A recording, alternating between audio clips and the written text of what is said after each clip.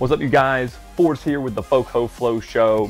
If you're new to the channel, we are a mountain bike focused channel based in Charlottesville, Virginia, where we ride trails all over the Virginia, North Carolina, Maryland area, as well as beyond the East Coast region.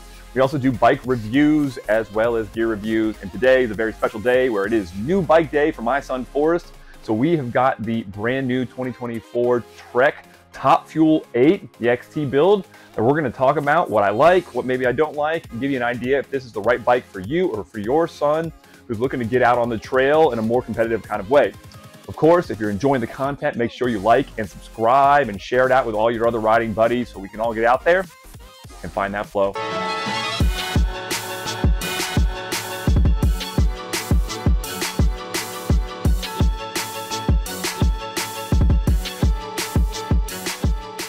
So if you've been following along on the channel or following us on Instagram, there's a little bit of a backstory for how we got to a place where we were able to get the top fuel for my son, who's 11 years old, and just now planning to get into competitive racing in the fall. He'll be racing for the CRC, Charlottesville Racing Club NICA team, which is an awesome organization right here in Charlottesville. So you guys remember the gray Ritmo, and then of course we upgraded to the green Ritmo V2S. So that's what I've been riding most recently. And I said in a few videos ago that I was going to try to sell that bike to use funds for a different bike.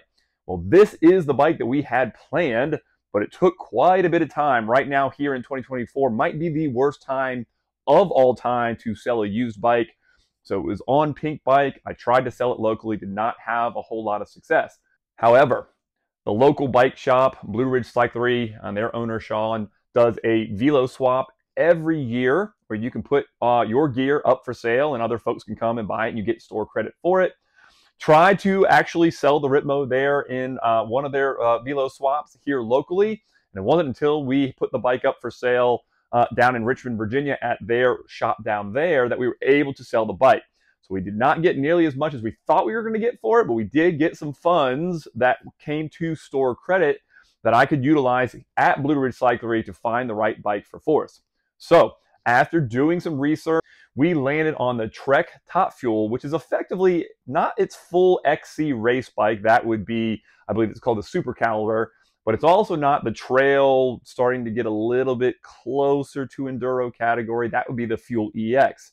Forrest, my son, when we were in Moab together, rode the Fuel EX and absolutely loved it. But at this point, that is getting very close to more aggressive trail territory. And then of course you have the Trek Slash, that is its enduro bike. For Forrest, he loves to ride rocky technical things. He loves to jump. He also wants to race and be fast as much as possible. So I was really looking for the bike that could really fit the bill. So what we landed on was this Trek Top Fuel, which is sort of its, I guess we'll call it Downcountry is the category. So it would be in the same category as my Rebel Ranger. It's got 130 millimeters up front of front travel and 120 reel in a lighter frame. So what we'll do is we'll talk about the build of the bike, talk about what I like about it so far, any dislikes, and give you the overall impression of the bike. So without further ado, let's get into it. So when we look at the Trek Top Fuel XT, it's XT8, you have a really, really competitive build for the price that you get. So again, this bike retails for about $4,000, which is expensive for a child's bike unless they are looking to ride or race competitively. And you've got a slightly less expensive options in the Top Fuel. I believe it's the 7 and the 5, which have closer to entry-level components. So what really drew me to this bike was the overall build kit. The stand-up is the RockShox Pike front fork. Of course, that's a really high-end air fork. It's obviously not their Pike Ultimate or any of those top-tier forks, but it is a very nice, reliable, bomb-proof fork that feels really light, really smooth, very, very fantastic. And that pushed the travel to 130 instead of the normal 120 on the other Top Fuels. On the rear, we've got a RockShox Deluxe Ultimate, which is super smooth, adjustable. It's got a lockout switch if you need it. So the suspension is taken care of in a really, really nice way. And what really gets high marks for me is the rest of the build kit, where you've got a full XT 12-speed drivetrain. That's what I ride on my Ritmo right now. I'm a Shimano guy, and it's just a feel thing. Obviously, SRAM makes great drivetrain parts too. I just happen to think Shimano drives shifts a little smoother, a little snappier than SRAM. I would not have not bought this if it had SRAM on it, but I really did like that as well. also has on it SLX brakes, which is what I have on my high-end Ripmo. So we're really talking about a really medium to high-end build for a competitive price, looking at those sort of higher end to mid-tier bikes.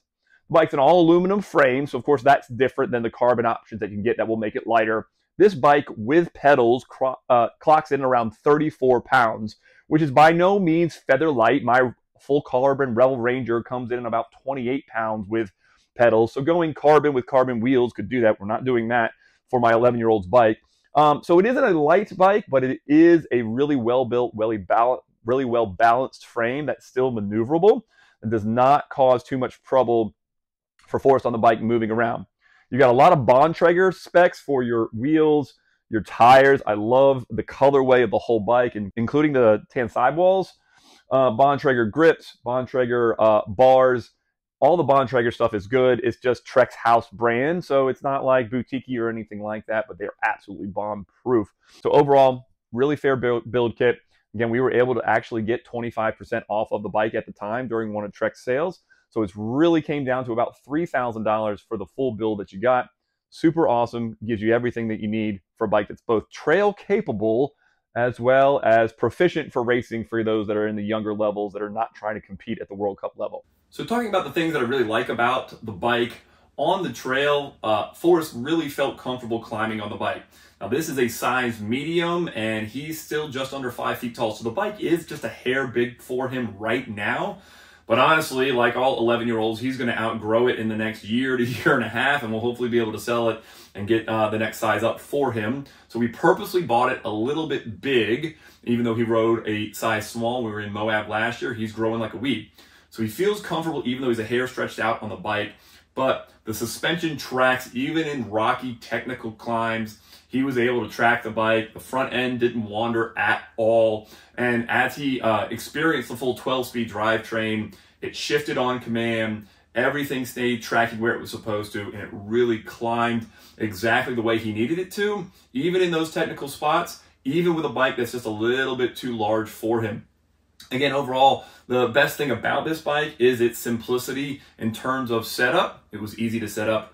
Didn't have to mess with the suspension too much. We set the sag for his body weight, so super light, so he could use the travel that he needed.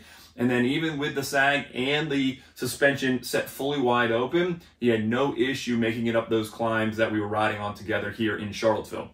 And that just gets high marks for a bike that's nice, it's high end, it feels good, but doesn't require a whole lot of additional movement on it to get it to dial in, especially for the type of bike that we want. In the Traverse and the Flow sections, again, the simplicity and smoothness of the suspension really is the standout. Hard for me to say that this is uniquely different or better than a lot of the other bikes that I've ridden, again, but the way that the suspension sets up makes it super easy. Forrest felt it was very, very intuitive, but still efficient enough for everything that he needed to do on the bike as we went through those traversy sections and then transitioned down to more steep downhill sections as well. As we got to some of the drops and jumps and some of the steep stuff that we rode there in Charlottesville, the bike tracked really, really nicely. Brakes were powerful. They transitioned from rocks and techs and chunk to quick pops and jumps and then into steep sections without any issues at all. Dropper post was quick, fast. So around, what really is the takeaway that I like the most, it's just how balanced this bike is. Again, remember, for an 11-year-old who's less than 100 pounds, you don't need 150 to 160 millimeters of travel. So this 130 to 120 really functioned well. And even when we got into some of the rocky technical parts that we were riding, and then in the steeps, he was able to get behind the bike and move it around without any issues at all. So the bike really just gets super, super high marks for its performance in all three major categories. Again, it could be a little bit lighter, but we're talking about an aluminum bike. For what we need, it really does the job efficiently without any issues at all. The tread patterns, we've got the XR4s on the front and the back. We're fine for what we needed, right? And it gives you the good balance of trail, knobs, and durability and all of those things. Probably not your fastest racing tires if we wanted to go that route. Maybe you put something a little slicker on the reel for even less rolling resistance. But the majority of the riding that Forrest and I do are going to be in that mixed-use trail riding. We're probably even going to take it to the bike park. So really, really high marks. Really, really enjoyed every piece of the riding experience for Forrest on the bike with very little negative to say. So in summary, The Trek Top Fuel 8, the XT build that we were able to get for Forrest, is a perfectly balanced trail riding bike with race capabilities. Of course, shout out to Blue Ridge Cyclery and Sean and Jip for being super cool about letting me try out some bikes and go back and forth on the right options for Forrest before we ordered this one and got it in.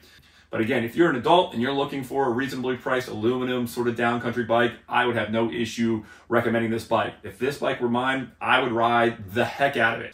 So I hope you enjoyed this video. I hope it was helpful. Certainly happy to answer any questions that you have about my experience with this bike or other downcountry bikes.